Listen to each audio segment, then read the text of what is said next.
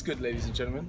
B-boys, B-girls, I'm AJ47 from Soul Mavericks crew, and today I am going to be teaching you the 6-step,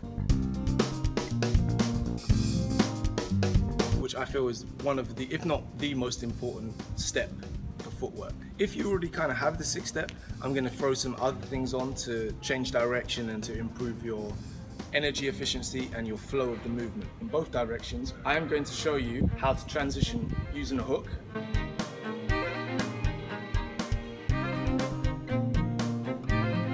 and how to transition using a CC.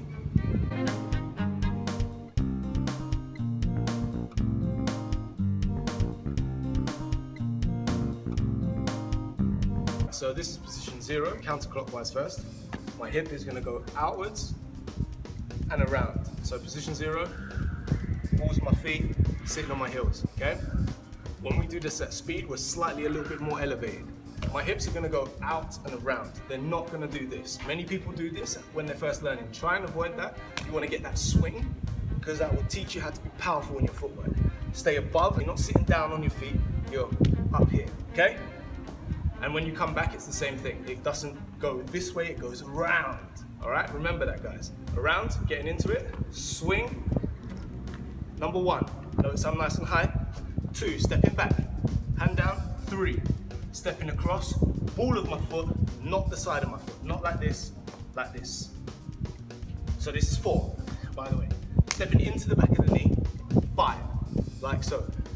5, swinging around, all the way around and back underneath my weight. 6, which is also position 0, okay?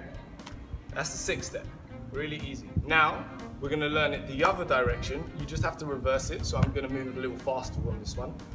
And when I get to here again, when I get to position 0, I'm gonna go back to 1 or hook and swing back around and reverse the 6th step, okay? Change direction. Change direction. Okay?